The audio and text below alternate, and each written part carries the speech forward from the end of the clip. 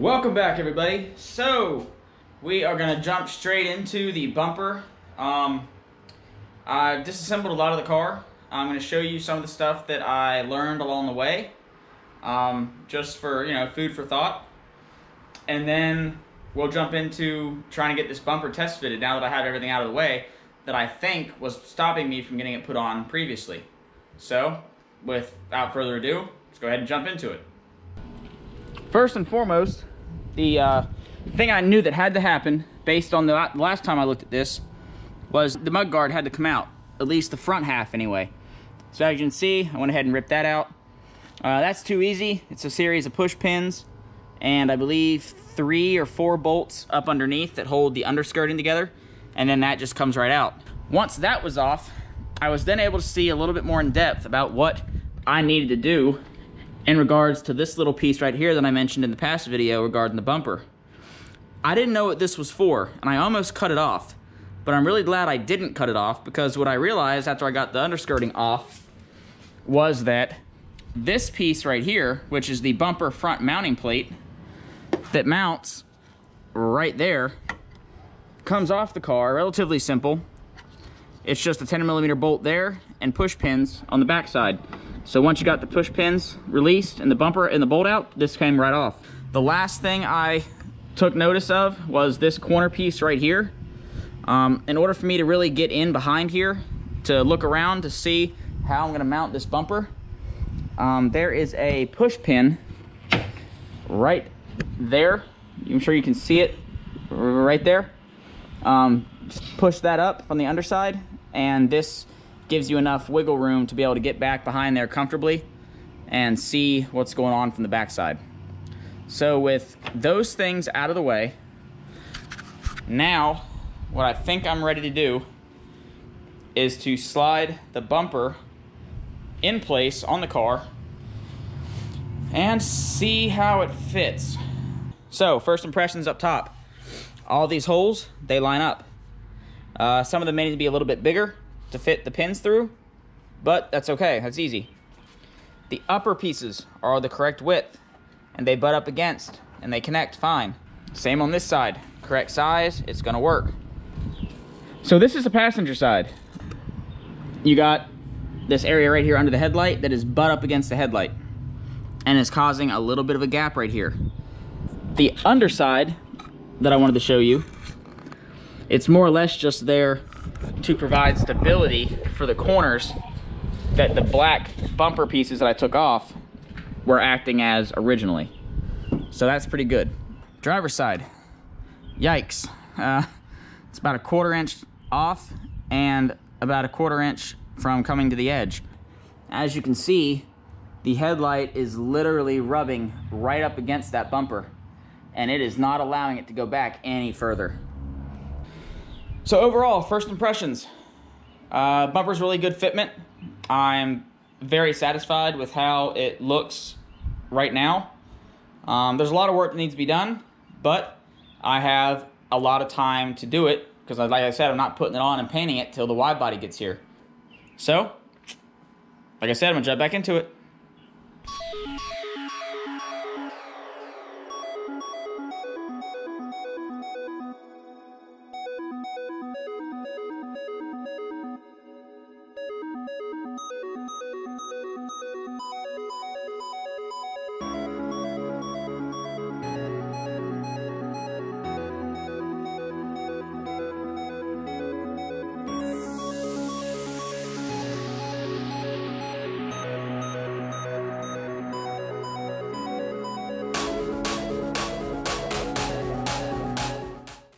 Day 2 of the bumper fitment.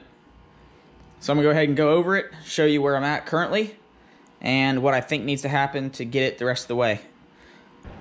Passenger side has a couple issues still that remain, but nothing too major. I got some rubbage right here, and still rubbage right there.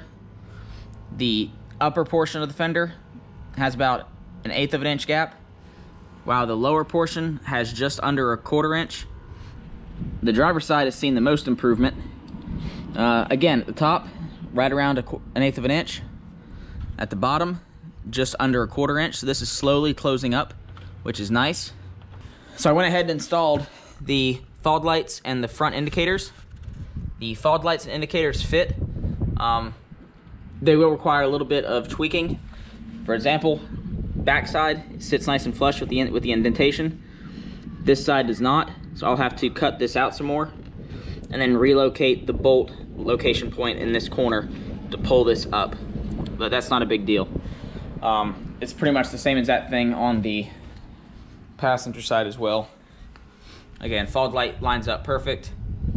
Front indicator, I didn't even bolt in because the bolt needs to be shifted over and adjusted. And this corner also needs trimmed out here as well.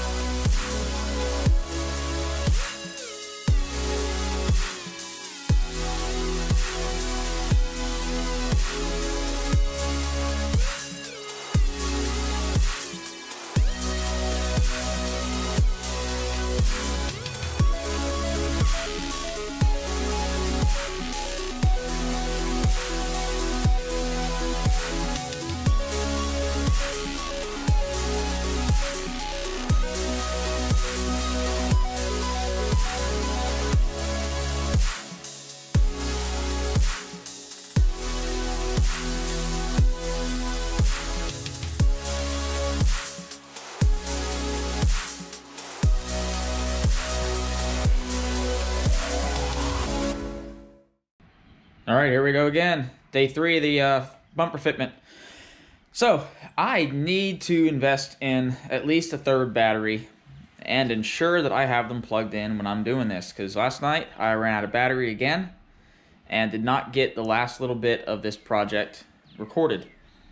There's still some hitting going on in here and a couple spots up under the headlight housings on both sides that I'm going to continue working on today.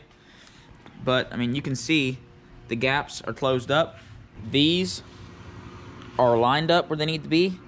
I just need to figure out how I'm going to mount them. I may look at the way they were intended to mount them from the factory. I also may look at taking the factory brackets off and seeing how hard those would be to mock up and fit on there as well. But, yeah, it's coming together pretty good. So, I'm going to go ahead and take it back off again and mock up the front grille, make sure that it fits and everything's good there before I continue on, and go from there.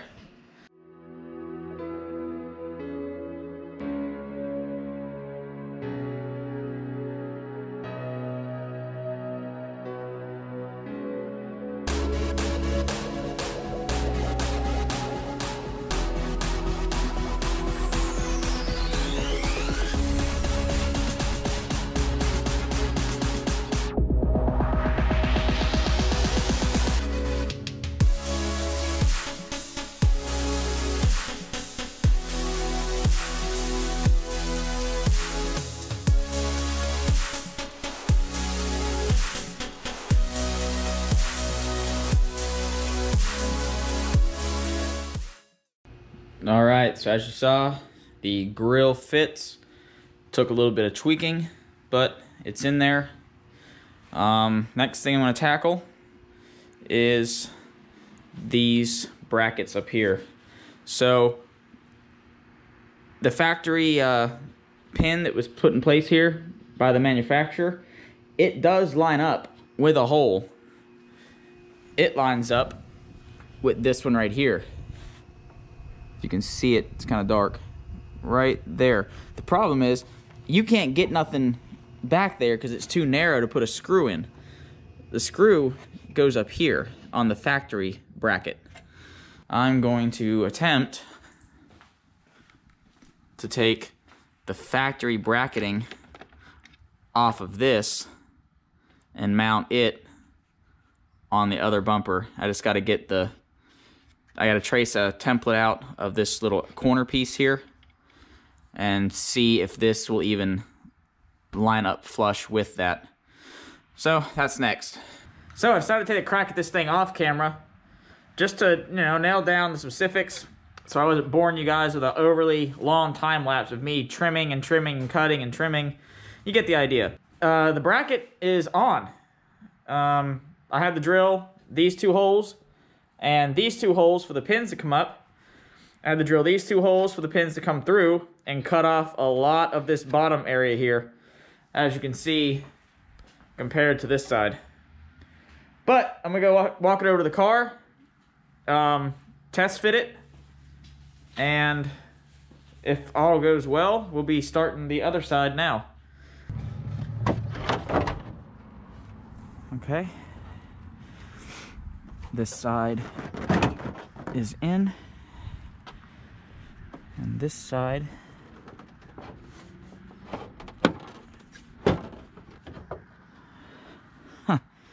I'll be damned. Well, there it is. It's all nice and smooth and flush, and the bracket goes right in where it's supposed to go. Yeah, sweet. And then the rubber surround will cover up all of the excess stuff going on here that you can see the bracket, because the fiberglass isn't as wide here as it was on the factory bumper. But that's okay. I'll take that. All right, let's get the other side done.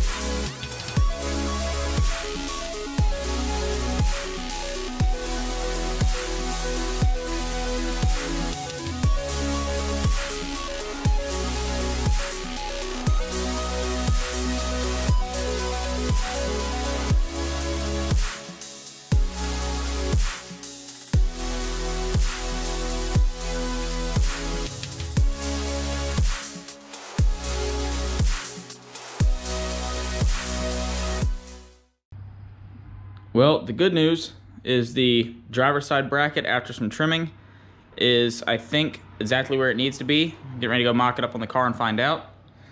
The passenger side is also trimmed down, sized up, and placed where it's supposed to be. But I told you I would always be transparent in my issues and mistakes.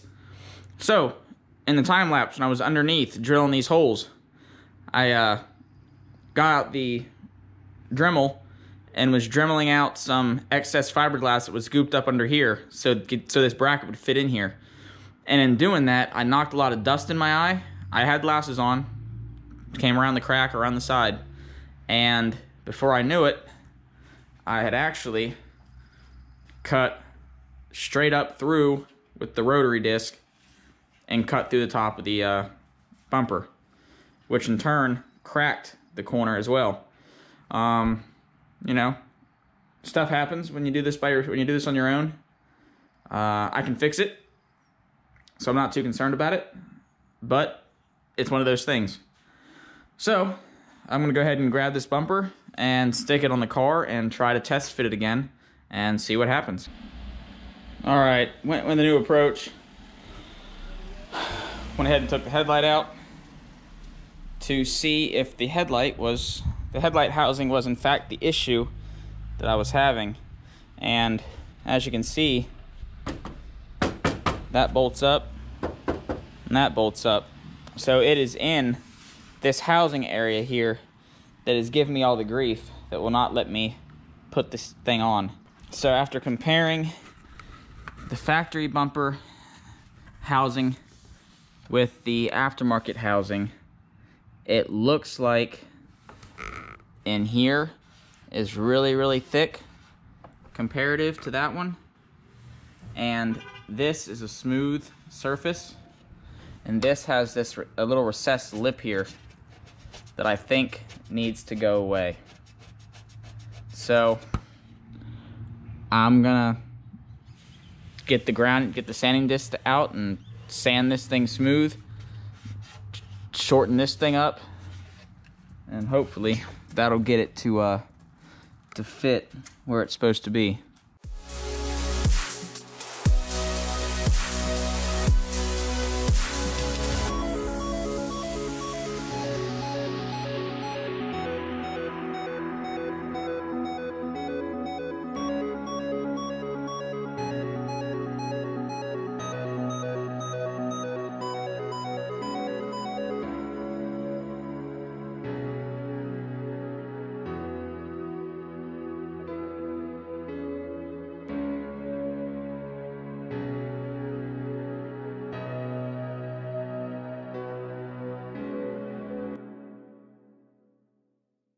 After what felt like forever, it's on. It fits. So now, all I need to do is take it off the car, put the stuff back on the old bumper, and I can start working on this cosmetically, fixing all the nicks and the chips and the cracks, shaving the plate box and the tow hook cover and all that fun stuff. But everything is in, using the factory mounting points. It all lines up. And just to show you, obviously it's missing the weather stripping, but all the body lines are smooth and everything lines up. So awesome. I'm gonna leave it here for this one, and I'll pick up the next video with the actual process of deleting everything and making this thing a little more customizable. If you enjoy what you're seeing so far, make sure you like, share, and subscribe, and I will see you on the next one. Later.